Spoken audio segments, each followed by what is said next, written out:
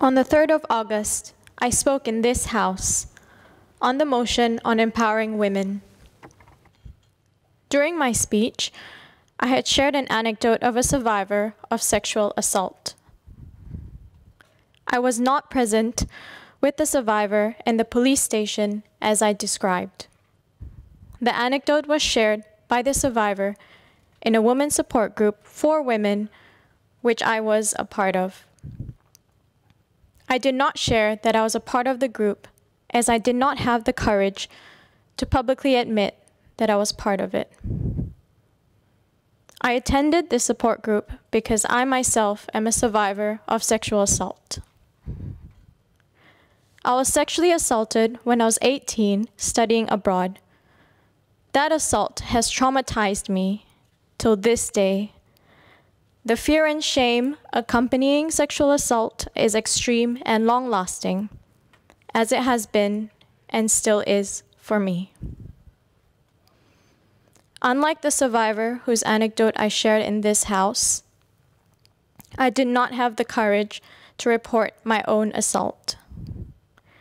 Yet, as a survivor, I wanted so deeply to speak up and also share the account I had heard when speaking on the motion, without revealing my own private experience. I should not have shared the survivor's anecdote without her consent, nor should I have said that I accompanied her to the police station when I had not. It was wrong of me to do so. To survivors of sexual violence, I hope that this does not deter you from reporting your assaults. In sharing an anecdote without consent, I disregarded the principle of consent in discussions around survivors, consent, and sexual assault. As a survivor myself, I feel this failure deeply. It is important for me to take responsibility for my actions, for my error of judgment, and to set the record straight. I wish to correct the record by retracting the anecdote that I shared on the 3rd of August, and I wish to apologize to the Singapore Police Force.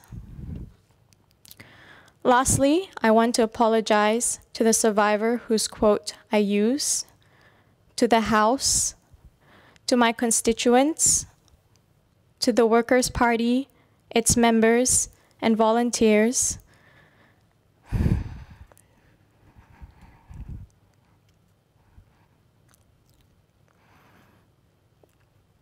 and to my family,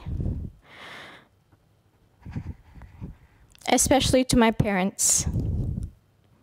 To the residents of Sengkang, I'll work even harder for you. Thank you.